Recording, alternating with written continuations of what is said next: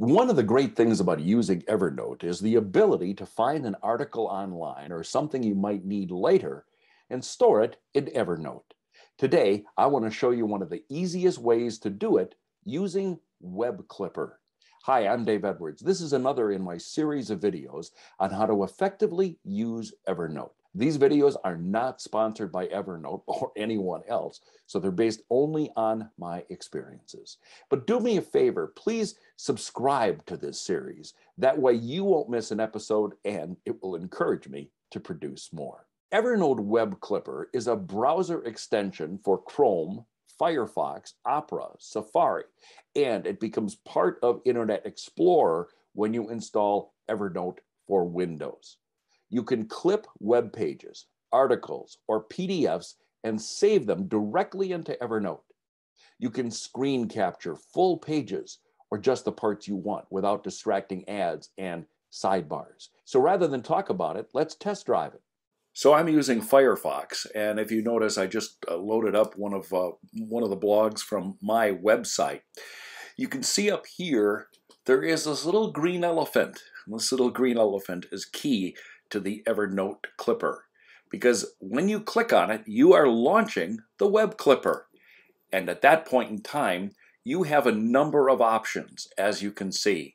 First of all, you can change the appearance of what you want to save. Now, I've saved here, I've got it automatically checked off to simplified article, and you may have noticed what's happened here. It has eliminated the header from the website. It's eliminated all the promotional stuff on the sides and the bottom. It has just given me the simple article. So if I save the clip here by clicking this green bar, it's just going to save what you see on your screen.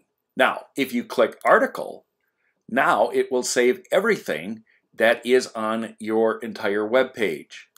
Full page, again, gives you everything, but it does not include the web address and all of the navigation stuff that you're missing here.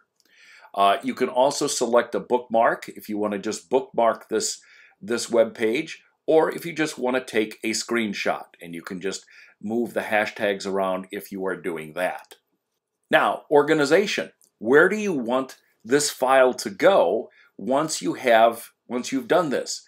Well, I prefer to have it always go into my inbox, but you can click on this arrow and change the folder that you want this article to go into. You can also put an automatic tag. So let's say, for example, this article is about goal setting, and I have been collecting a lot of articles on goal setting. I could use that tag and just put goal setting in here, and then it would save that as a tag within Evernote. I could also add a remark if I want. Let's say something pertaining to the article or the author's name or something like that. So let's save the clip.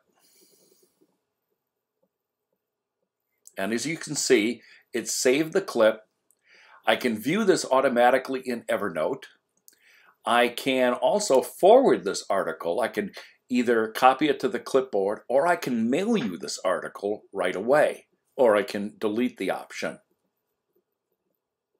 I can add a reminder to this article if I choose to do that. And here it is also suggesting some other articles that I might want to review that would be related to what I've just clipped on my website. Oh, and by the way, you can annotate whatever you've saved. After you've clipped something, select the Annotate tool to highlight and add visual callouts such as arrows or direct attention to specific elements. And you can also share what you found. Click the Share button to share and discuss ideas with others. Clip design ideas to share with your team, or post event details on a team page. By the way, Web Clipper is free, and you can download it from evernote.com. It's something that I use a lot. It's helped me in researching my books and blog posts that I have written, so I suggest you take a look at it, especially because it's free. And if you're already using Evernote, why not? Before we wrap up, I want to ask you for a quick favor. It's been suggested that I prepare an online course to help people set up and use Evernote. After all, I can only scratch the surface on these YouTube videos. What I need to know from you is what this course should include. Think about the very first time you downloaded Evernote. What would you have liked to have known before you get started? I'm thinking about including ideas for the beginner as well as the most experienced user.